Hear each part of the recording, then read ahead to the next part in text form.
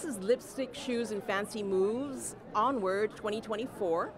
And our tagline is, it's a dazzling evening of dance reflecting the multicultural vibrancy of Southern California. It's just an exciting event for us because it reflects our community in LA and in Southern California. And there's just such a rich diversity of movement arts that can be found right in our own backyard.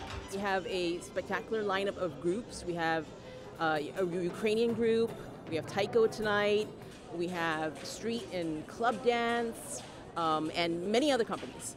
It was started by a dance lover. Her name is Mary Tu, and she loves dance, she loves travel, she loves books, and her idea was to bring together companies and artists to celebrate their art. My mom, yeah, she's been dancing for 30 plus years, ever since I was just a very little girl.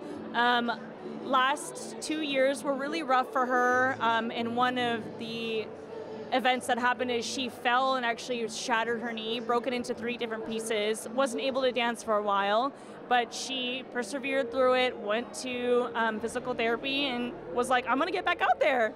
So she's here, she's danced tonight, and she's gorgeous, she's wonderful. I think everybody should be exposed to all the different cultures in the world, and it is my honor to be able to do that for everyone.